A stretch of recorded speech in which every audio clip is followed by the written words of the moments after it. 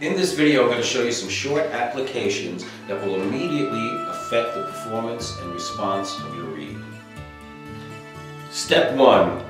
We always want to make sure the reed is flat on the back. Sometimes after machining, it comes off a machine with high fibers. So I take this part of the tool and just quickly rub it across the flat part of the reed, which goes on the mouthpiece.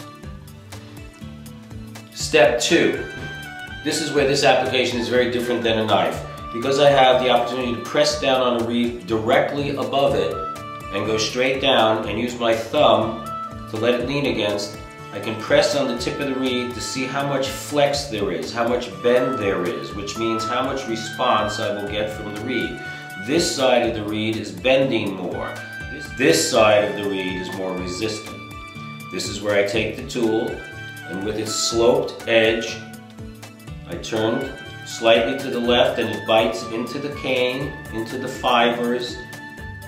It loosens the fibers up, it creates less resistance, the reed vibrates more, the whole tip vibrates, and this is bending more, just like this side is bending.